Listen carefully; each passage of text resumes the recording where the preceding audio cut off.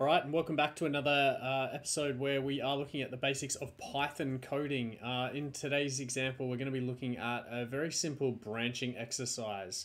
So branches are super important in coding because they allow us to get the computer to execute different pieces of code based on a particular condition or input maybe from a user.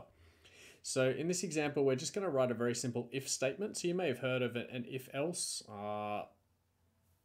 which is basically the building block of any coding language alongside a loop of some sort. So what we're going to do today is just build a little thing that basically gets the user to input their age, and then it exports or outputs what sort of category of person they are based on age. Not the best definition there. So to start with, we're going to have a quick variable which we're going to call age, and then we're just going to say age equals, and to make things really quickly, I know this isn't the best way to do it, but we're just going to create an integer input where we say how old are you. Okay, and then from there we get on with writing our if statement. Now the way that they're formatted in Python is nice and easy. So we start with the keyword if, and then we write down what our condition is. So we're going to say here maybe that if age is greater than 65, and then we're going to have a colon to delineate. Here is where the code that I want you to execute from this point forward. You can see that when I pressed enter, it automatically indented that. So anything on the inside of the if statement there, this is going to be the code that gets executed if the age is greater than 65. So we could have multiple lines of code here. We could even have a loop if we really wanted to, but just to keep it nice and simple, we're just going to have a print statement there that says you are considered a senior citizen. Okay, and then we're going to continue to move on. So the most basic form of an if statement is that if we have a particular condition is met, so in this case the person enters that their age is greater than 65, we execute a piece of code, or the other option is then an else, where we execute a different piece of code if that condition is not met. Now, just to jump ahead just a tiny little bit, I'm going to add in this new statement, which is called an elif. And basically what it is it's else and if put together.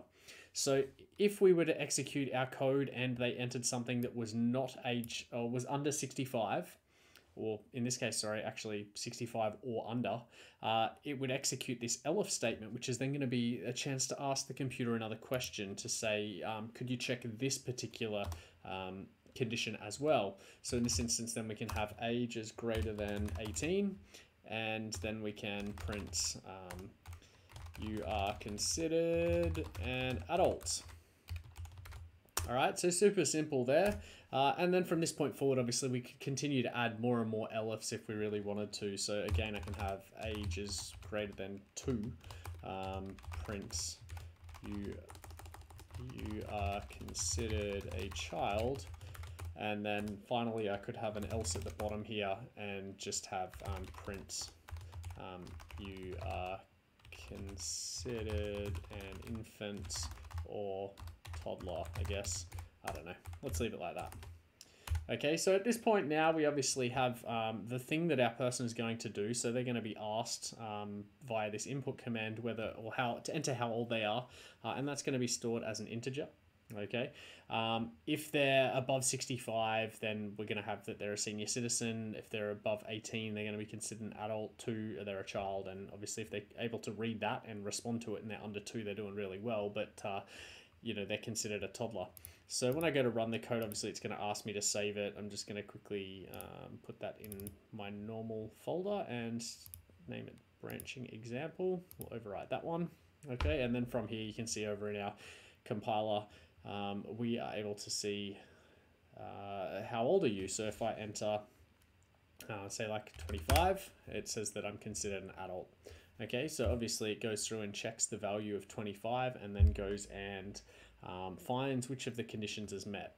Now, interesting, what you'll notice is if I hit run here and I type in 18, it says that you are considered a child. Okay, now we obviously in society would consider someone who is over the age of 18 to be an adult, but in relation to our program, we can see here that the age must be greater than 18 for us to be considered an adult.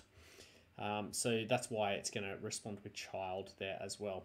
Now you can look up a whole heap of different commands and things like that and ways that you can check your branching statements to get things to execute different pieces of code.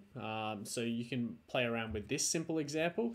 But in the next video, we're going to have a look at a little grid drawing thing in Python where we're going to have quickly develop a grid so that we can see it on screen. And if we click in a particular quadrant, a certain color is going to appear.